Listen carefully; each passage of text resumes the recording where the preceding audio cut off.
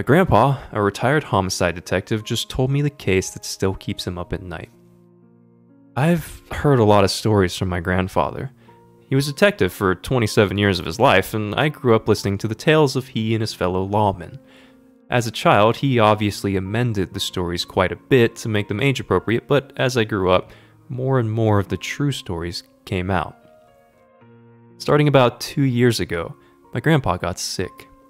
He's been on a slow decline ever since, and while it's been one of the hardest things I've ever had to deal with, his illness acted as the catalyst for a set of stories he'd never before brought up.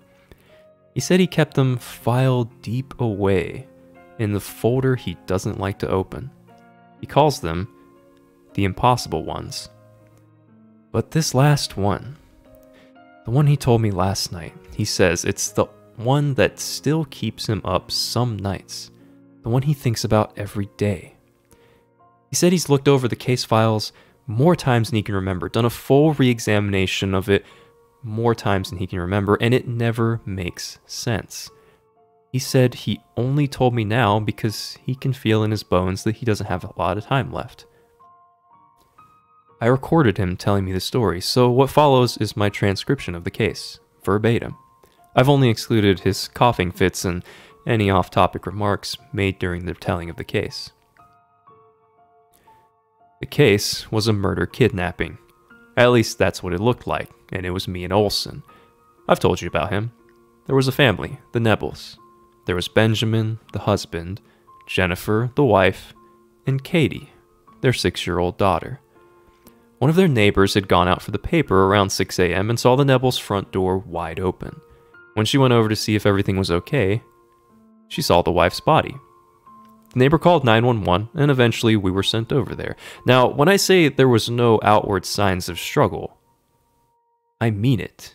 There was no sign whatsoever that anything had happened. Well, except for the dead body. But even her body, there were no wounds, no marks of any kind. I'm getting ahead of myself. Anyways, on our way to the house, it came over the radio that the husband and daughter were unaccounted for. If you're thinking the husband did it, we did too, obviously. Problem was, both the family cars were still in the garage, so we think they might be on foot. Some officers canvassed the neighborhood, and no one had seen them, including 2 neighbors that were on their porches for hours, starting in the early morning. No one had heard any kind of commotion coming from the house either. I mentioned the wife's body. She didn't have a hair out of place. She was on her back in the kitchen. About a third of her upper body was under the table. We found out after the autopsy report that, well, she just died.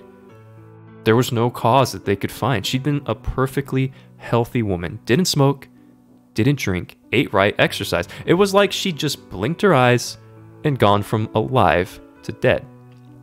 Anyways, we searched the house. We went through it with a fine-tooth comb, basement to attic, found nothing.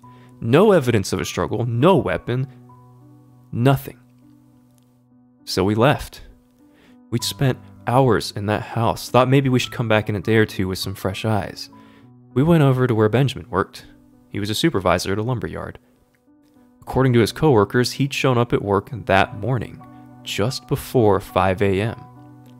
When he got in, he worked on his narrow crate, thing he was building in his office, something he told his coworkers was a project for his house.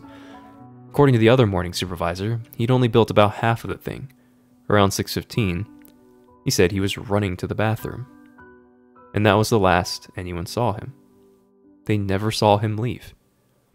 While we were at the lumberyard, I realized I'd left my notes at the house. We drove back over there, and we got there while they were taking the wife's body away. As soon as I walked in, the stench hit us like a bus. It was what a newly discovered but long dead body smells like. We knew it obviously couldn't have been the wife. We asked a few of the officers and forensic folks that were still in the house what the smell was, and they told us that it had only started a few minutes before we'd gotten back there. I'm not exaggerating, by the way, when I say the smell was everywhere in the house. I've smelled some dead ones before, but this smelled like every wall in the place was lined with corpses. Pretty quickly, we found that the smell was strongest leading up to the attic. Now, I told you before we checked the attic. I checked it myself, probably 5 times. But we went back up, me and Olsen. I was up the little pull-down ladder first, and when I poked my head up, I saw something. I saw a piece of wood, like a box, a crate.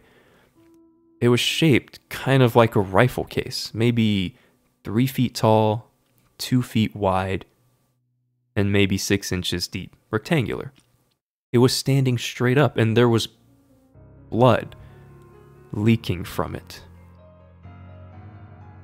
We called the photographers and all the people in there. They all do their thing, and finally, they pull out all the nails and open the box. Out falls the husband. Think about that. This guy was maybe 5'10", 140 pounds, and he was put in a 3x2 by 6 inch crate.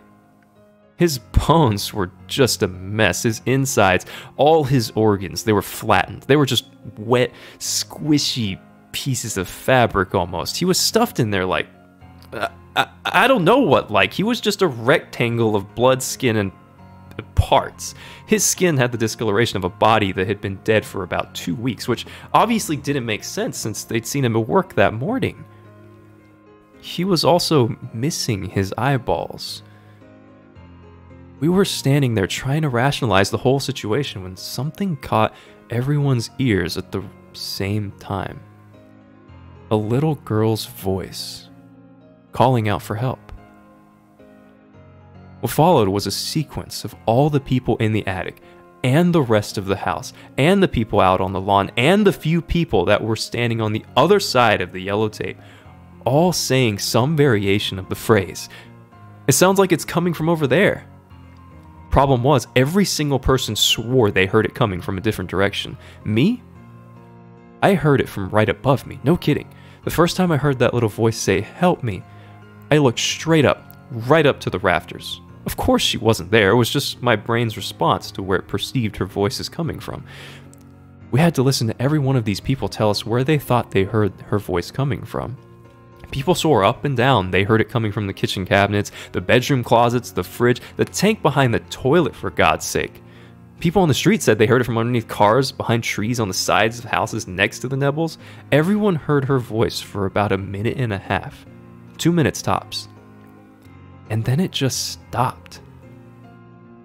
About 2 weeks after that, the wife's sister had a funeral for Jennifer. It went fine. They buried her and all that. The husband's remains were cremated not long after and put on display in a different part of the cemetery.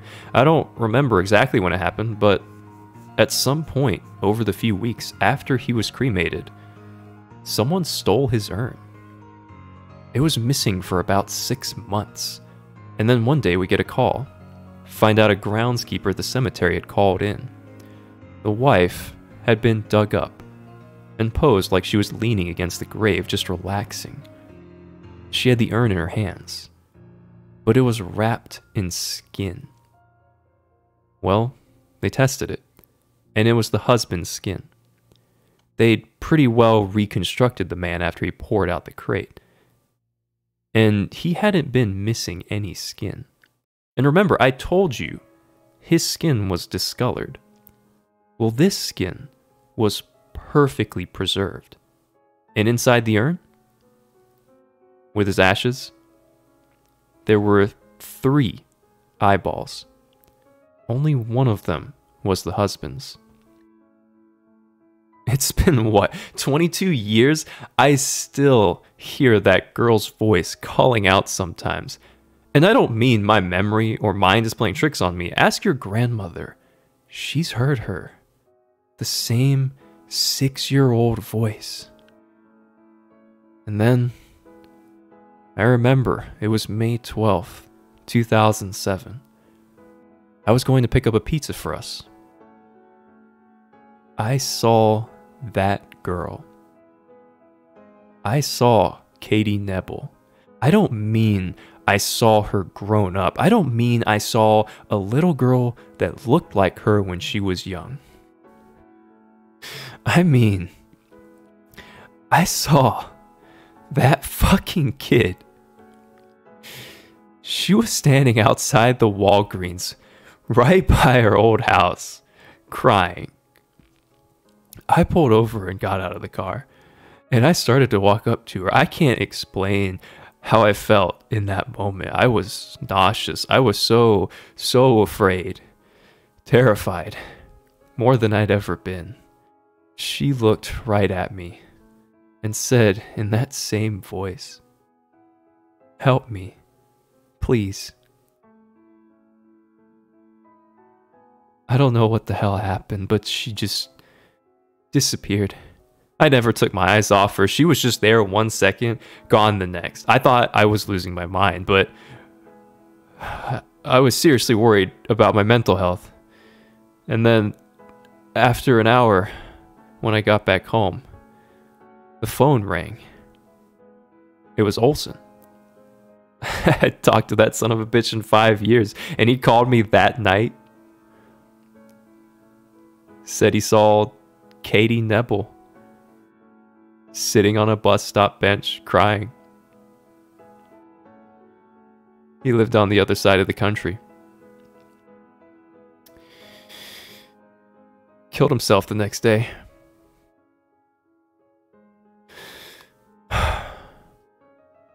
There's never a good ending to these stories, I know. If there was, they wouldn't be the impossible ones. I'd have figured them out one way or the other, and I know I've told you some others, but that girl's voice still wakes me up in the middle of the night. Sometimes I hear it from downstairs, sometimes from the bathroom.